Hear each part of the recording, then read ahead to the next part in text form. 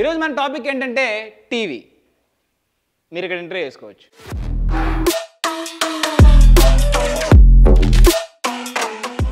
Okay, so TV అంటే మనకి చాలా ఇప్పుడు కాదు, చిన్నప్పుడు అంటే 1990s లేదా 2000 కిడ్స్. నేను 2010 తర్వాత పుట్టిన వాళ్ళ గురించి మాట్లాడలే, ఎందుకంటే వాళ్ళు టీవీ చూడట్లేదు. డైరెక్ట్గా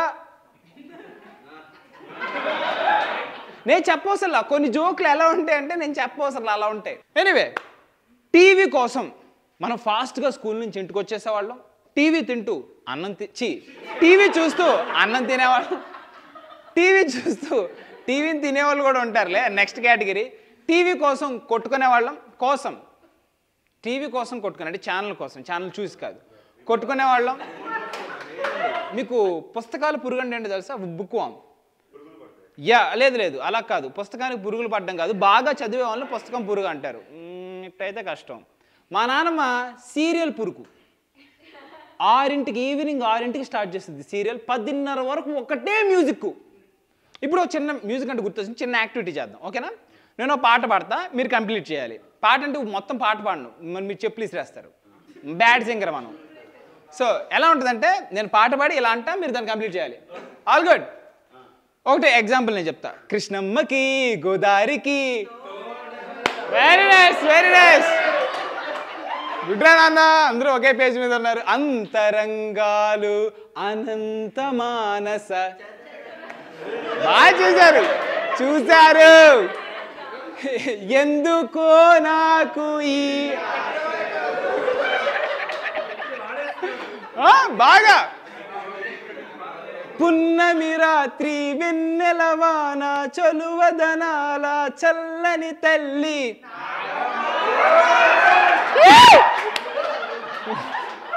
ఇట్లుంటుంది. నేను చెప్పానా, టీవీ మీకు నేను చెప్తా, ఒక్క ఎపిసోడ్ గారు మీరు పూర్తిగా చూసి ఉంటారు, అంటే ఒక్క సీరియల్ కూడా. కానీ పాటలు నరాల్లో జీర్ణించుకుపోయి ఉంటుంది అనమాట.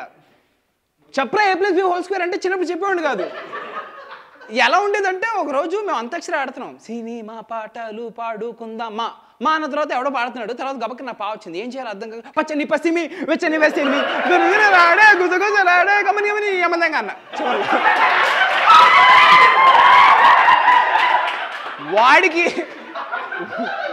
వాడికి అర్థమైపోయింది, ఈడు పాట మార్చేసాడు. వాడికి అర్థమైంది, ఈడికి పాట మార్చాడని. అరే నువ్వు పాట మార్చావు, తప్పుగా పాడావు, మళ్ళీ పాడరా అన్నాడు. లేదు అన్నిసార్లు పూలు చెప్పాడు. అప్పుడు నేనన్నా, సరేనా నేను పాట తప్పుగా పాడాను, నాకు లిరిక్స్ రావు, నువ్వు చెప్పరా అసలు పాట అన్నా. వాడు పాడలేకపోతున్నాడు. అలా ఉంటుంది మరి. గానం బై బంటి, సంగీతం కూడా వాడే. అంటే అది సినిమా పాటలు పాడుకోవాలి మేము. ఆడు దాని మీద కొట్లాట్లా, ఇది సినిమా పాట కాదంటలేదాడు. వాడికి తెలుసు అదేంటంటే అదొక ఎమోషన్. ఇలాంటి సీరియల్స్లో నాకు బాగా ఇష్టమైన సీరియల్ ఏంటంటే అమృతం చాలా బాగుంటుంది. కానీ అమృతం చూడి కరెక్ట్గా అయిపోతున్నప్పుడు నాలో ఫియర్ స్టార్ట్ అవుద్ది, బాధ స్టార్ట్ అవుద్ది, తెలియని బర్డెన్. అది మండే స్కూల్కి వెళ్ళాలి, మండే మార్నింగ్ స్కూల్కి వెళ్ళాలి అంటే అమృతంతో నా హ్యాపీనెస్ అలా క్షీణించుకుపోద్ది అనమాట. మా నాన్నమ్మ చూసే సీరియల్స్ నాకు బాగా తలనొప్పిస్తూ ఉంటాయి అన్నమాట. అంటే ఎవడైతే ఈ సీరియల్స్ రాస్తాడో వాడు ఇలా డెప్ప పగలగొట్టుకొని బ్రెయిన్ ఎటు ఇసిరేసి అప్పుడు రాయడం మొదలు పెడతాడు. ఏంటి, అత్త కోడల్ని హింసిస్తుంది, చిత్రహింసలకి గురి చేస్తుంది. ఎందుకు? పైశాచిక ఆనందం, శాడిజం, ఊరకనే సరదా, జస్ట్ ఫర్ ఫన్. కోడలు అత్త తాగే మిల్క్లో పాయిజన్ కలిపేస్తుంది. పాయిజన్ అది తేనె. నాకు 6వ తరగతి చదివే నాకు తెలుసు. మా నాన్నమ్మ దాని ఈ ముండ చూసావారా ఎలా, ఈ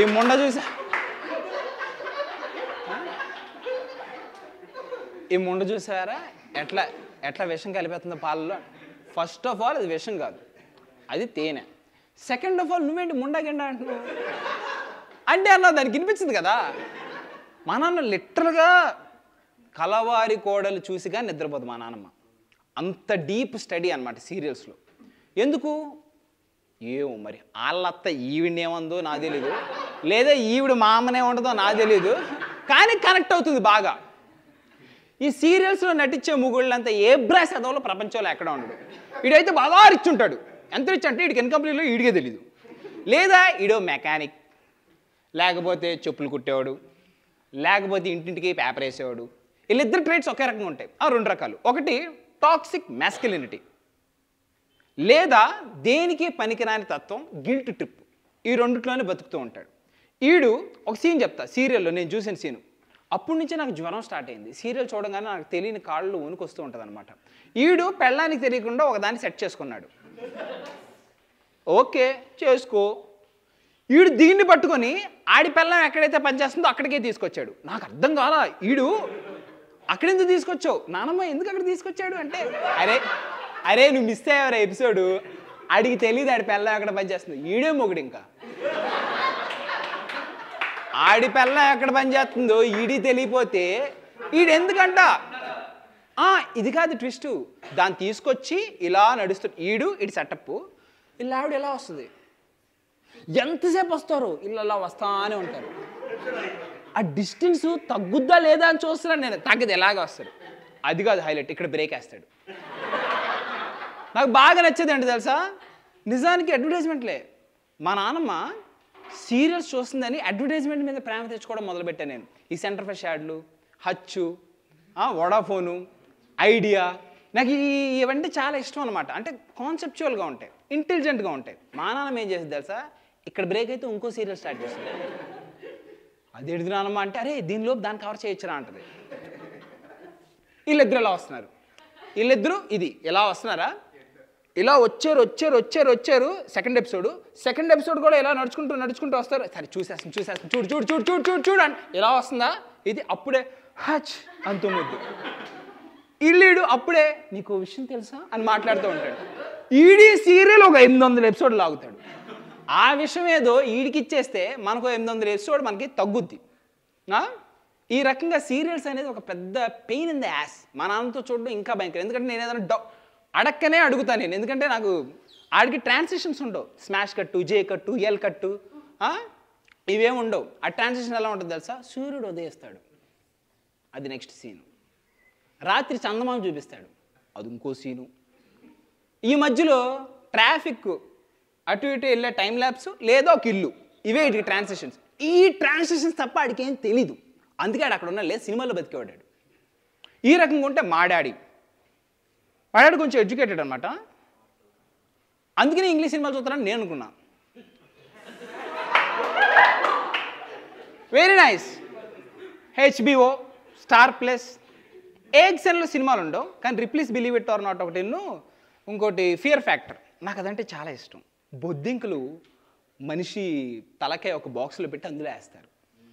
స్పైడర్స్ పొట్ట మీద పాకిస్తారు. అదేదో 4-5 ఇన్సెక్ట్స్ తీసుకొచ్చి దాన్ని మిక్సీ చేసి తాగమంటున్నారు. ఇలాంటి చూపిస్తుంటాడు మా డాడీ నాకు. నేను 4th క్లాస్ 5th క్లాస్ చదువుతూ ఉంటాను. ఒకరోజు మంచి సినిమా చూస్తున్నాం. నాకు అదేంటో చిన్నప్పటి నుంచి కరెక్ట్గా కిస్ సీను, రొమాంటిక్ సీను వస్తుంటే తెలిసిపోద్ది. మామూలుగా సీన్ వస్తే చూడడం కాదు, కరెక్ట్గా 15 సెకండ్స్ 10 సెకండ్స్ ముందు తెలిసిపోద్ది. నేను లేచి వాటర్ తాగడానికి వెళ్తా. అప్పుడే ఎవరు పిలవపోయినా నానమ్మ అని ఇటు వెళ్తా. సో కరెక్ట్గా తెలిసిపోతూ ఉంటుంది అనమాట. ఇలా 4-5 సినిమాలు చేశా. మా డాడీకి డౌట్ వస్తుందేమని చెప్పి ఈసారి కామెడీ సీన్కి వెళ్ళడం స్టార్ట్ చేశా. అప్పుడప్పుడు సెంటిమెంట్ సీన్కి పోతే పోయింది ఈసారి చూసేద్దామని ఒక రోజు మంచి లిప్ కిస్ జరుగుతుంది చూస్తున్నాం. ఎందుకో డౌట్ వచ్చి ఇలా జరిగా. మా డాడీ టీవీని చూడట్లా, నన్ను చూస్తున్నాడు.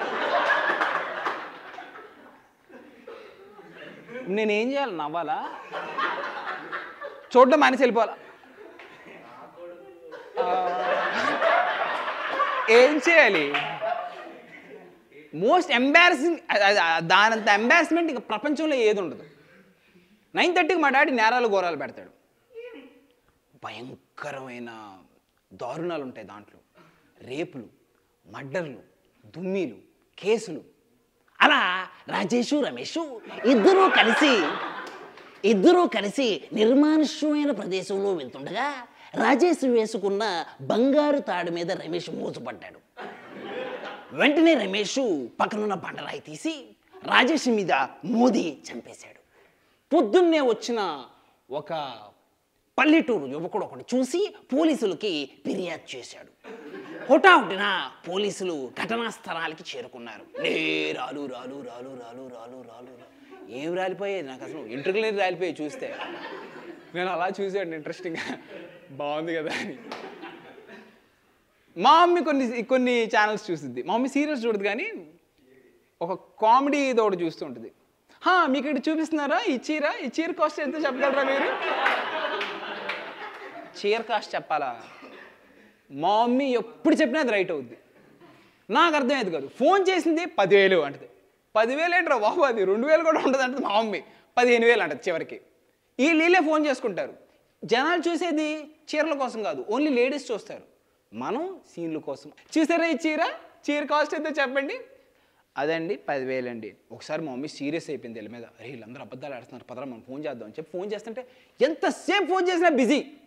అప్పుడు చెప్పాం మమ్మీకి, అది అసలు పక్క నుంచి మాట్లాడతారు మమ్మీ. నాకు అప్పుడు చిన్నప్పటి నుంచి అర్థమైపోయేది అనమాట, ఇవి రియాలిటీ షోస్ అన్ని తొక్క తోటకూర కట్ట అని. ఇంకోటి ఉంటాడు జీ తెలుగులో, వాడు భయంకరం, పిల్లకాయలు వేసుకొస్తాడు.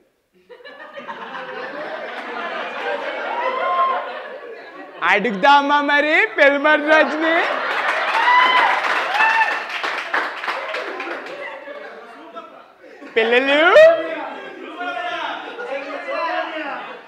పిల్లలు ఇక్కడ చూస్తే మీకు ఒక పెద్ద మర్రి రాజు ఉంది, పక్కన పిల్ల మర్రి రాజు ఉంది. ఎవడో పక్కన నుంచి ఇలా అంటూ ఉంటాడు వెనకాల నుంచి. నాకు చిన్నప్పుడు అర్థమైపోయాయి ఇవన్నీ. నేనేమి ఎరిపప్పను కాదు, మా ఇంట్లో వాళ్ళు నిజం అనుకునేవాళ్ళు. చూస్తే అరే చూడు ఒంటిగంట రాక్షసుడు వస్తాడు అని వస్తాడు, బెలూన్ వేసుకొని వస్తాడు. వాడు ఒంటిగంట రాక్షసుడు నా బొంద. వీడు ఇది కాదు ఏంటంటే జీ తెలుగుడికి ఇంకెవడో దొరకలా, ఈడే. అంటే యాంకర్స్ కూడా నాకు చాలా చిరాకు అనమాట. వాళ్ళు మామూలుగా అలా మాట్లాడతారా లేదా అలా మాట్లాడి ఇలా అయిపోయారు, నాకు అర్థం కాదు. ఎట్లా ఉంటుందంటే వెల్కమ్ చేద్దామా, లెట్స్ వెల్కమ్ అనొచ్చు. మీరు రండి అంటే తెలుగులో మీరు రండి, ఇక్కడ రండి, అర్థం.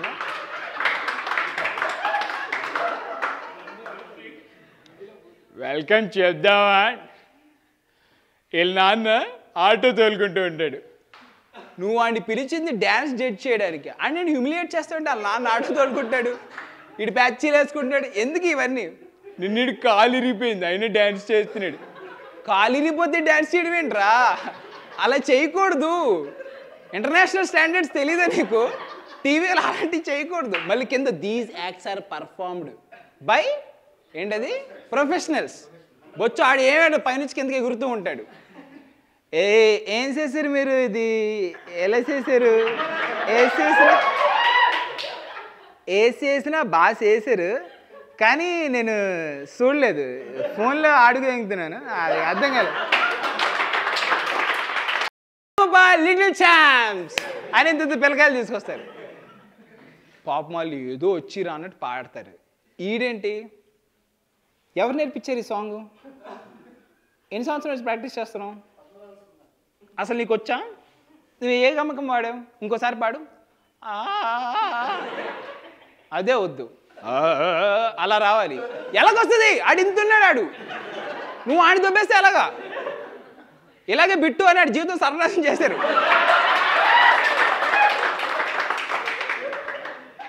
ఆడు ఇప్పుడు కమాండ్ టీవీతో ఇంటర్వ్యూ చేసుకుంటున్నాడు.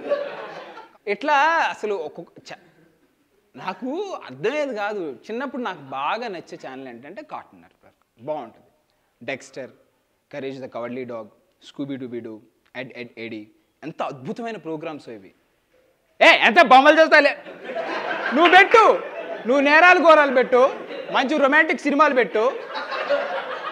అరే ఏంట్రా బొమ్మలు చేస్తావు? నువ్వు పెట్టు, పాయిజన్ తాగేది పెట్టు. నువ్వు ఓ పని చేయి, నువ్వే కలిపి పడి దొబ్బేదన్నా. చీర మా మమ్మీ ఇక్కడ బేరం నేర్చుకుంటుంది. చీర చూసి మొన్న ఒకసారి మా మమ్మీతో వెళ్ళా, చెన్నై షాపింగ్ మాల్స్ కాదు చెన్నై సిల్క్స్ వెళ్తే ఒక చీర చూసింది, దాని మీద ఆల్రెడీ 5,000 వేసింది. 5,000 వేసి కొట్టేసి కింద 2,000 అని రాసింది. అది ఎలా పట్టుకుని వెళ్ళిపోతుంది మా మమ్మీ. ఇది తగ్గిస్తారేమో అని. మమ్మీ అలా తగ్గించకూడదు, అలా తగ్గించాలి, అందుకే 5,000 వేసి 2,000 రాసి. నీకేం తెలుసురా చెప్పి వేసి. ఈ చీర ఎంత కాస్ట్ ఉంటుంది తెలుసా మీకు? మీరు చీరాల్లో కేజీ లెక్కలు కొని ఇక్కడ అమ్ముతారు. వాళ్ళు బిజినెస్ అంతా బయట పెట్టేస్తుంది మా అమ్మాయి, అది సీక్రెట్లు బయట పెడుతుంది. ఎందుకని ఇలాంటి ప్రోగ్రామ్స్ చూసి. ఇంకో ప్రోగ్రామ్ అంటే దరిద్రమైన ప్రోగ్రామ్, మా పుడి పుడి అడుగుల బుజ్జాయికి హ్యాపీ బర్త్డే విషెస్ చెబుతూ అమ్మ సునీత, నాన్న ప్రసాద్, బంధువులు, చుట్టాలు, పక్కింటోళ్ళు, ముందింటోళ్ళు, ఎరిగింటోళ్ళు, ఇంకా మొత్తం ఆధార్ కార్డ్ నెంబర్లన్నీ ఇక్కడే ఉన్నాయి. మొత్తం పాపులేషన్ అంతా ఈరికే బర్త్డే. ఎందుకు వాడి బర్త్డే అయితే ఇల్లందరూ ఎందుకు అలాగైపోతున్నారు? నాకు అర్థం కాదు. ఇప్పుడు నీకోసం చక్కటి సాంగ్ ఏమేస్తాడు, నువ్వక్కడుంటే నేను ఇక్కడ. వాడి పుట్టినరోజు, వాడెక్కడో ఉన్నాడు, వాడెక్కడుంటే నీకెందుకు, నువ్వక్కడుంటే ఏంటది? ఇంకేం ప్రోగ్రామ్లు వస్తాయి? 2-3 చెప్పండి, జోక్స్ వేద్దాం ఫాస్ట్గా. మా మ్యూజిక్ 9 తర్వాత అద్భుతమైన జనవరి మాసం జర జర పూల గుమ గుమ చేరని మూల ఉంటే ఎలా మూలనే మనం అంతా. మొన్న ఆడేవాడు నా బిగ్ బాస్ వెళ్తా అన్నా, నా బిగ్ బాస్ వెళ్తానే ప్లీజ్ అన్నా తీసుకెళ్ళాను. ఆడక్కడికి వెళ్ళి మళ్ళీ తొడల మీద పడుకుంటున్నాడు ఆడు. అట్లా ఇండియాకి టీవీ వచ్చి 60 ఏళ్ళు అవుతుంది.